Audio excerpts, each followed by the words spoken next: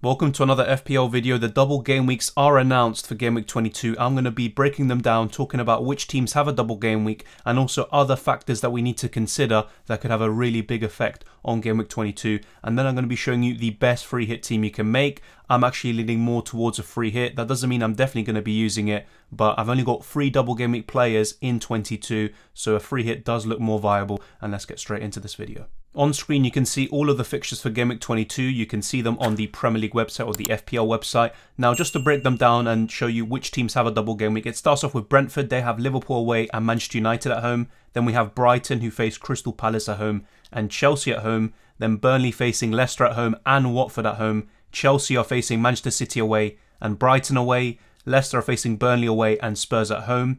Then we have Manchester United facing Aston Villa away and Brentford away. Spurs facing Arsenal at home and Leicester away. And finally Watford facing Newcastle away and Burnley away. So those are all of the fixtures, and a bit underwhelming if I'm being completely honest. And there was one stage where I was thinking of using the bench boost, as I talked about in yesterday's team selection video, but now that's definitely not going to be the case, and I'm actually more leaning towards a free hit. Like I said earlier in the video, I only have 3 double game week players in David De Gea, Emmanuel Dennis and Marcus Alonso. 4 if you count Reece James, but he's probably not going to be making any of those games. So really, I'm not in a great position in Game Week 22, as opposed to maybe a week ago where I thought I could actually bench boost and have a lot of double game week players. There's going to be many more mini double game weeks and blanks to come, but right now in Game Week 22, it's not really the double game week we expected. Still quite a lot of doubles. A lot of teams are doubling, more so than Game Week 21, where it's only 3 teams. But ultimately, yeah, it's not really looking as good as promised. Now, one really important point that might not be actually talked about enough is that if any FA Cup games for these teams were to be postponed, then their double won't happen. A bit similar to the Arsenal versus Liverpool situation in the Carabao Cup. The fact that their game got postponed and pushed back to 2 weeks further down the line, so the 20th of January, that means both teams were then unable to have a double game week. So just bear that in mind. If any of those teams that I just mentioned, Brentford, Brighton, Burnley, Chelsea, Leicester, Man United, Spurs or Watford, if any of those teams were to have a postponement in the FA Cup, that means that their double will no longer be a double and they'll only have 1 game week. And the same goes for any other team that only has 1 game week currently. If they were to have a postponement, they might actually blank completely. So bear that in mind. That's very important information. And now just one more piece of news before we move on to the best free hit team. So Manchester City have confirmed that there is a major COVID-19 outbreak in their squad. Guardiola and Lillo tested positive this week, and 21 members of the first team, which includes 7 players, are currently self-isolating. City are adamant that their press conference today and their game tomorrow will go ahead. So that's kind of all the major news today. There's always something, you know, whenever I actually upload a video, as soon as that's done, news comes out and I have to type in like a pinned comment and show you all the updates. So it's kind of hectic at the moment, but hopefully that is all the latest information, at least for today. And let me know what you think of all of this news. Some comments under the community section where I posted all of that piece of news. I'm going to read out some of these comments. So Krishna says, is selling Salah no longer worth it? In my opinion, if you are free hitting in Game Week 22, you might as well keep Salah because you're going to have him on your bench for 1 or 2 game weeks and then he'll be back. So in that case, I think it is worth keeping Salah. It's still worth selling him. So you could sell him now if you're not free hitting and then go without him for 2 or 3 game weeks and then bring him back in. But if you are free hitting in Game Week 22, which I'm kind of leaning more towards, like I said before, then I think it is worth keeping Salah, and the kind of arguments for selling him kind of reduce more and more. So that's kind of the way I'd break it down. If you're free hitting, then I would do that. I would actually keep Salah. If you're not free hitting in Game Week 22,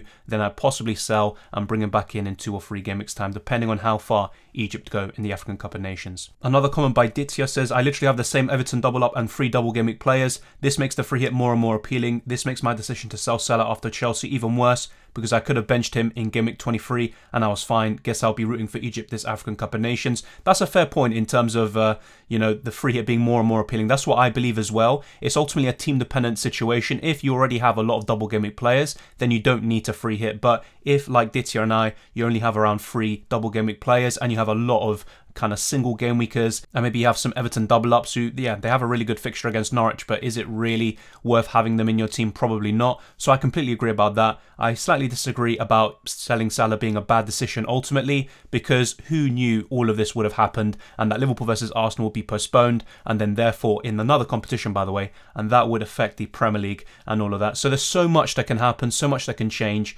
So I don't think it was a bad decision to sell Salah, and you can ultimately bring him back in, but just try to avoid a triple triple up in Liverpool, who don't have a double in Game Week 22, and it also opens up that space to bring Salah back in, which I'm sure you're going to do anyway.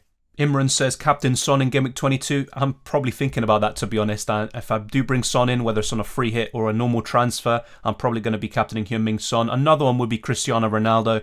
But yeah, the doubles don't look particularly great regardless, even for Spurs. You know, quite tough fixtures against Arsenal and Leicester, but Son is still a really good captaincy option. And then Paul Fans makes a really good point. The FA should stop home and away ties for Carabao Cup and replays for the FA Cup. Change the format of these ties to a single game. I completely agree, but I don't think common sense is in the FA or the EFL's repertoire. But yeah, that's just another, story, another discussion that we need to be had. But I completely agree with your point. And then this is a fair argument, a fair, question by Gazno. It's not really a great double game week fixtures. What's the point of free hitting when United will most likely slip up in 2 tough away games? Now, you make a fair point. I don't trust United completely, but I would still like to have Cristiano Ronaldo potentially and maybe David De Gea. But yeah, you make a fair point. You don't have to free hit, and it's ultimately a team-dependent question. If, for example, you only have 3 double game week players like myself, or maybe even less, then you could actually take advantage of using a free hit, and you can have these players who are good for Game Week 22, but beyond that, you probably don't want them.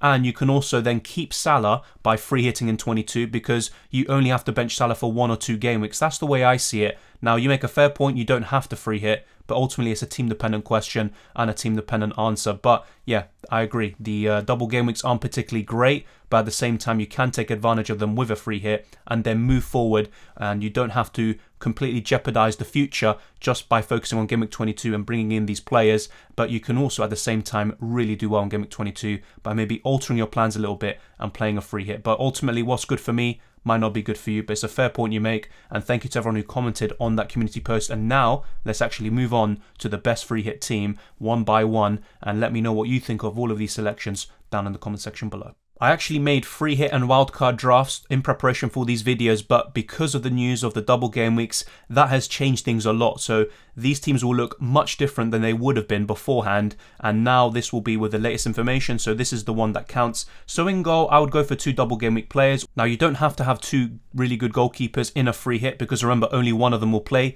You cannot play 2 chips at once, so you can't free hit and bench boost in the same game week. Otherwise, you could actually just do both of them and get it out of the way. But I will be going for David De Gea and possibly Robert Sanchez as your 2 goalkeepers just in case, and I probably would start David De Gea. The fixtures are better, but at the same time, Brighton's defence is arguably a little bit better. But we're still going to be covering Brighton and their defence in another way in the starting 11. But this is what I'd go with. David De Gea and Sanchez, 2 relatively cheap goalkeepers in the grand scheme of things, and probably 2 of the best goalkeepers who have a double game week. Now, yeah, ideally you'd want to have Jose Sarr, but he doesn't have a double game week. You'd want Aaron Ramsdale, but he's only got 1 game, and it's against Tottenham. And then you're looking at Hugo Lloris potentially. You could double up on Spurs defence. The fixtures aren't particularly great, but if you want to just go for the best defences and maximise those clean sheet probabilities, then maybe go for Hugo Lloris instead of David De Gea, but ultimately you can still cover Spurs in another way. So David De Gea and Sanchez are in goal, but you can go for Hugo Lloris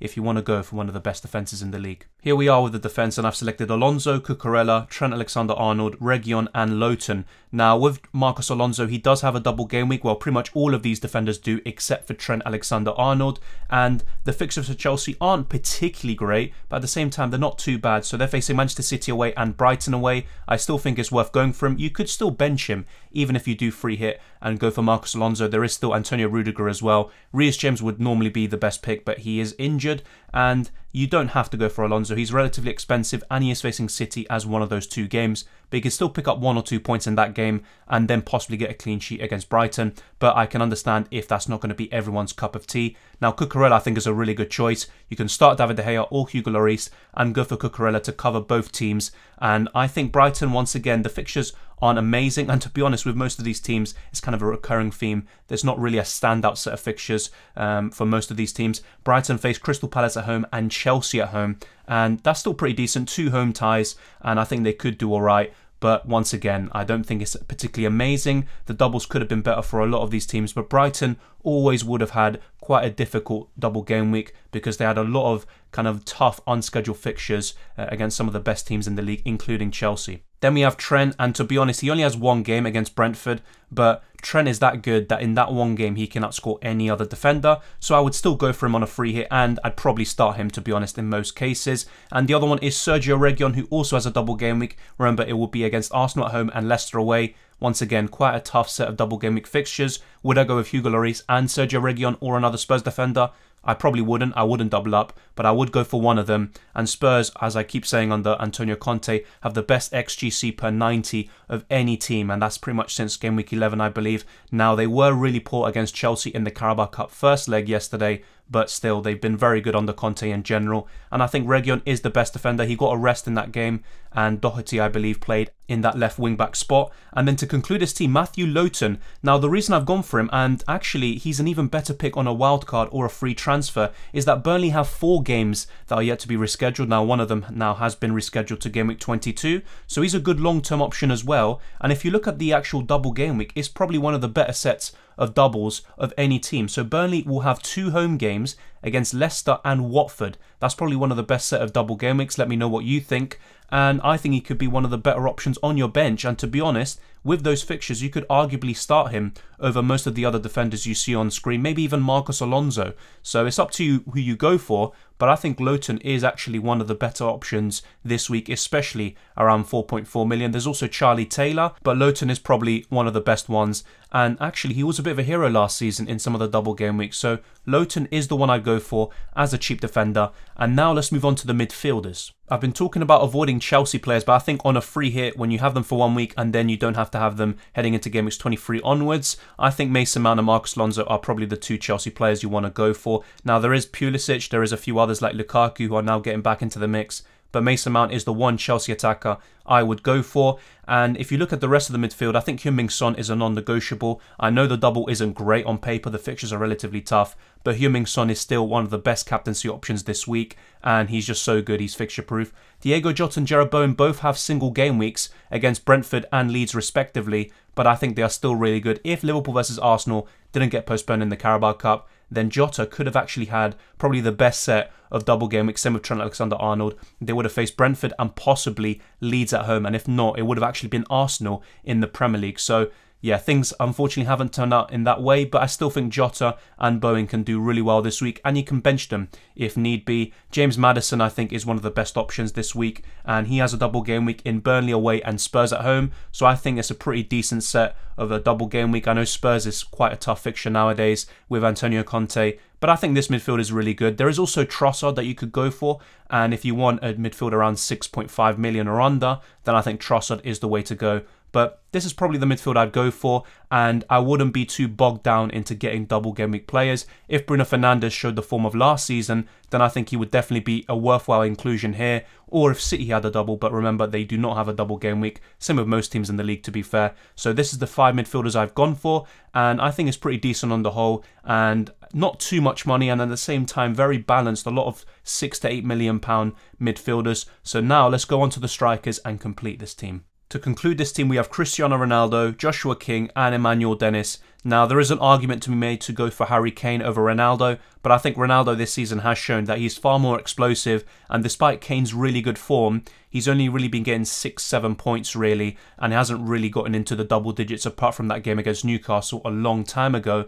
Now, I still think Kane is playing in a better team, and he actually is probably a better option than Ronaldo long term. But if you're looking at Ronaldo right now, for this double game week, he is the talisman for Manchester United. He could get 1 double-digit return in these 2 games, and that'll be more than enough. And another thing to say really about Man United, that is that they probably have the best set of double game week fixtures along with Burnley. So Manchester United face Aston Villa away and Brentford away, and I think that's a really good set of fixtures. And as alluded to before by one of the comments, yes, Manchester United could slip up in both of these games, but I think they could get 1 result and that'll be all they need. And Ronaldo, even if United lose, he can still get a goal or 2. And for me, Ronaldo is still one of the best options this week for the captaincy, and despite some really poor showings from him and Manchester United, I still think he's a great option. Going for a double up in Watford is something that I kind of try to avoid, and I've been talking about it. You know, I'd rather diversify the attack, but I've only got 0.4 million remaining with this squad. If you do have more money, then you can go for someone else, maybe even Mikel Antonio, who has a single game week,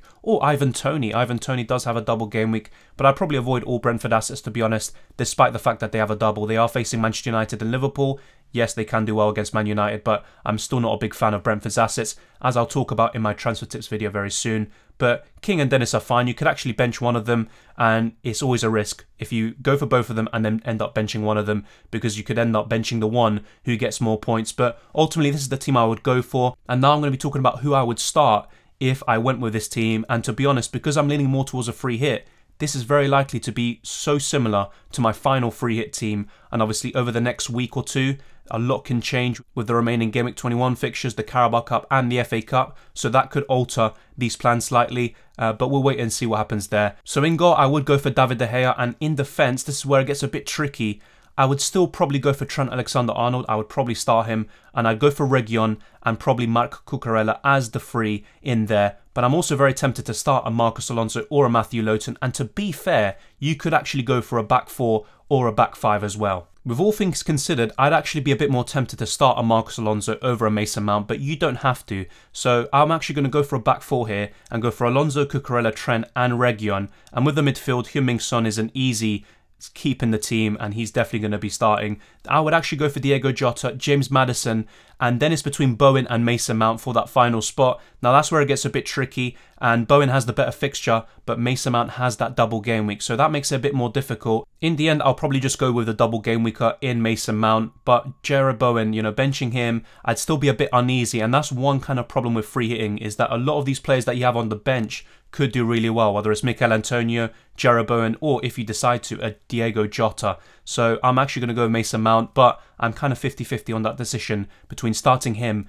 and Jarrod Bowen. And then up front, I'll go with two strikers, Cristiano Ronaldo and Emmanuel Dennis. And as I said before in this video, I think it's very risky to go for a double up in Watford attack, because if I do bench King, he could easily get a penalty and outscore Emmanuel Dennis in one or both of these games. So there's always a risk whatever you do, but you'd rather have the squad depth and be able to count on players off the bench if needed than just have no squad depth at all, because you could end up being down to 9 or 8 players, or just not have as many double game week players as you anticipated, because as I said before, if there are any postponements in the FA Cup for any team in the Premier League, then they could go from 2 fixtures to 1 in double game week 22, or if they only have 1 game, they could go down to 0 games and blank completely. So just bear that in mind, but it's mainly the case with those double game week teams. If they have any postponements, then things could go bad and they don't end up having a double game week. So let me know what you think of this team. Would you change anything? And I can understand if you would want to. Maybe you'd want to go for a Trossard in midfield. Maybe you'd want to go for a Mikel Antonio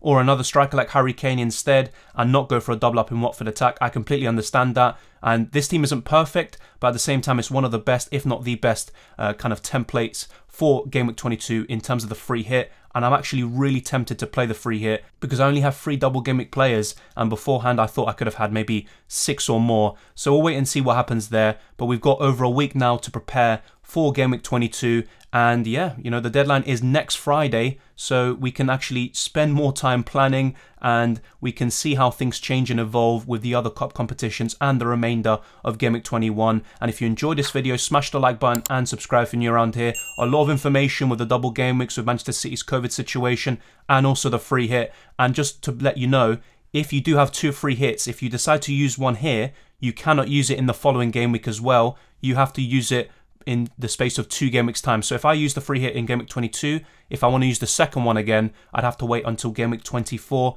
And also in terms of the free hit, it only lasts for 1 game week, and then the following week you're going to go back to the team you had before you activated the free hit. And that's why a lot of people are actually looking to use the free hit in Game Week 22, keep Salah and only bench him for 1 or 2 game weeks maximum, and then you're in a good position to attack Game Weeks 25 onwards. So let's see how this all pans out. We can still plan, but just bear in mind that a lot of your plans could be undermined by COVID, and other postponements. If you haven't already, follow me on Twitter and Instagram, Dylan_RCM, and you can also join the Discord server. The link is in the description below, and also the FPL League. It's still open, and the same goes for UCL Fantasy. There's going to be more content for that as well over the next few months. And good luck with Game Week 22. There's also going to be a best wildcard team video and a transfer tips video coming up, and probably an updated team selection, because so much has changed and keeps on changing in this volatile FPL environment. But thank you very much for watching, and I'll see you next time.